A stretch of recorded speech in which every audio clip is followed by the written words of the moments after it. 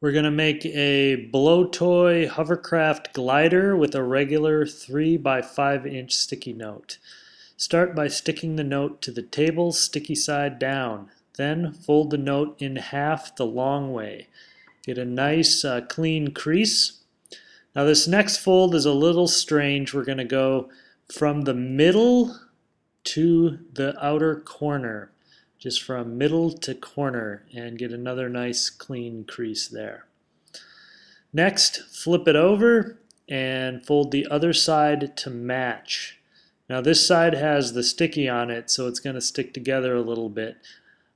So get another nice crease there, and then unstick the edges from itself. So we're just going to open it up like this.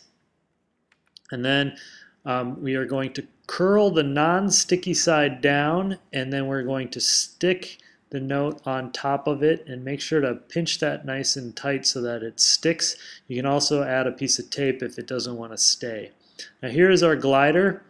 What we're going to do is we're going to put it on the table and blow into this pocket here in the front. So we're just going to blow into the pocket and we'll get a nice glide.